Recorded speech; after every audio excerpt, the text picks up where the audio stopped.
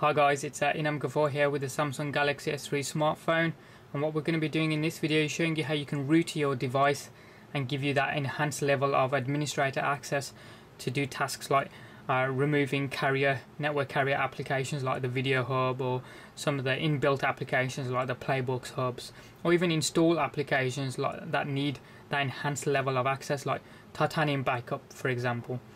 So in order to go through this process, what you're going to need to do is check your model number to make sure you've got the same one here, which is GT-I9300, or with a variant T for Tango at the end of it. Any other variation of the Galaxy S3, this process may not work. It may even brick your phone. So I wouldn't recommend it if you've got any other variations. I will also take this opportunity to just point out that neither myself or Samsung take any responsibility for anything that may go wrong with your phone as a result, or if this doesn't work at all for you. So do it at your own risk. You can see that it's running Android version 4.0.4, being Ice Cream Sandwich, and a baseband version of XXLE8. The next thing you need to do is turn on USB Debugging on your Galaxy S3 smartphone. So again, how you can get to it is go to Menu, Settings, scroll all the way down to where it says Developer Options, and then put a tick next to USB Debugging. And even once the warning appears, click OK to it, and then come out the phone. Turn off the device. Once the phone's off, we'll put it into download mode. The phone doesn't take too long to shut off. It should vibrate once it's off, as it does there. Now to get into download mode, what you need to do is press the volume down rocker, the home button and the power button all together until the device switches off. So we'll just press those. There you go, it goes in pretty quick. Once it's in, you can let go of the buttons. And just to give you an idea of what's on the screen, you can see it says warning, a custom OS can cause critical problems in phone and installed applications. If you want to download a custom OS, press the volume up key, otherwise press the volume down key to cancel, and then it gives you options for volume up and volume down. We know what we're doing, so we're going to press volume up, and then it takes you to the downloading mode as it is here. Connect the USB cable so it's connected to a computer. The driver's already installed initially because they were installed when we first plugged in the smartphone to the machine to work as a media device. So that's now connected, and what we're going to be doing is, before we load up Odin, you can see that there's a CF root file, which is a zip file that I've downloaded to put on my desktop. As I say, I will put a link to this file on, or should I say Odin, and this file in the description of the video. So once you've got the zip file, what you need to do is extract the zip file only once.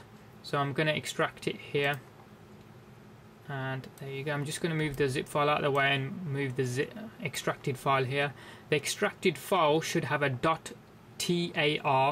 .tar file extension at the end.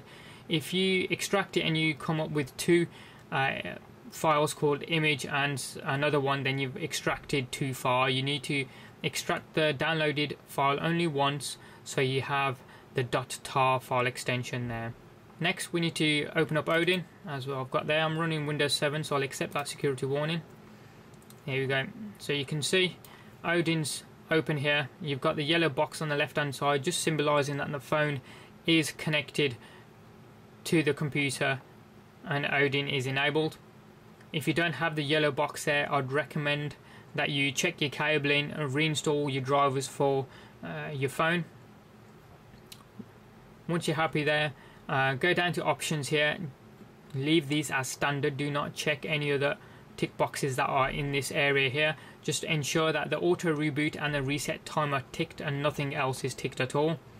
Next, what you need to do is go down to where it says PDA on the files download section, put a tick next to where it says PDA, and then hit the PDA button. Then navigate to the file that we extracted on our desktop, that TAR file. I'm just going to go to my desktop, scroll down, there's a tar file, hit open, and then it puts the path in there. Now we're ready to rock. So all you need to do is hit start, and you can see it's going pretty quickly there, and also on the phone as well. You can see the progress bar going across. Now it's finished, you get a green pass on Odin, but on the phone you can see it's already rebooting because it's installed the root file and installed Clockwork mod recovery as standard as well. and then it should reboot twice. Once you get the green pass obviously on Odin, you're done, so you can close that down. I'll get rid of that.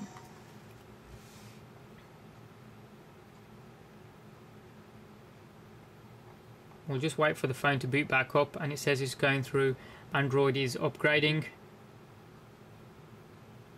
Just finishing off the process. There you go, that's done. So we'll just swipe into the phone.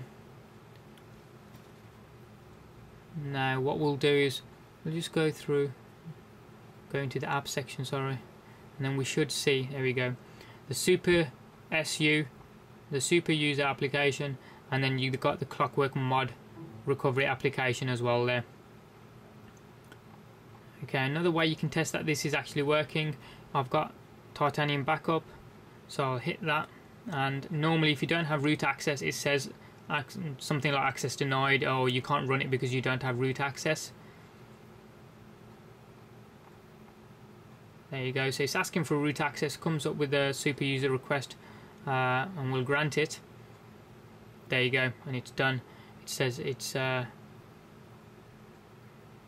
the root access, and it's ticked all the boxes there. So root access is working on the Samsung Galaxy S3 smartphone.